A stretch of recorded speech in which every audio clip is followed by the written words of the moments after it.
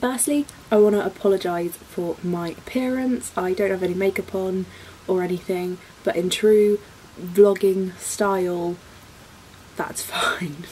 I just wanted to quickly film this little clip in front of the main bulk of this video because, just as a massive thank you, because this video is celebrating my 1 year of weekly vlogging. I've been doing it for an entire year.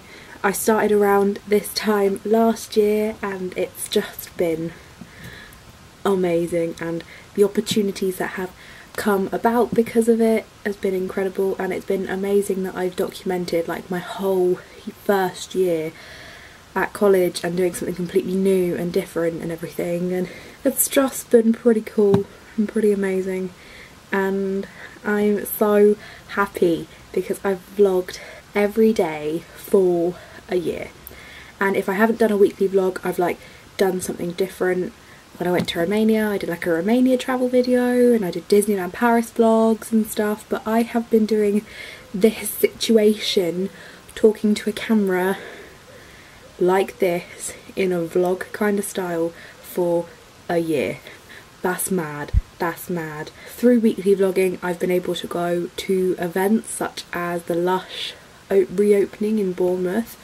I also was able to go to a masquerade ball with Meat Draw. I've done a couple of things with Meat Draw over this year of weekly vlogging. I've also been to a Yo Sushi event in Bournemouth. That was fun. That happened. And I've met some amazing people through blogging and vlogging, and it's just been incredible. And I feel like with my weekly vlogs, I've got to know what my audience likes, and you guys like vlogs, hence why I make them, and it's just been an incredible experience, and I can't believe I've done a year. 1 year of weekly vlogging.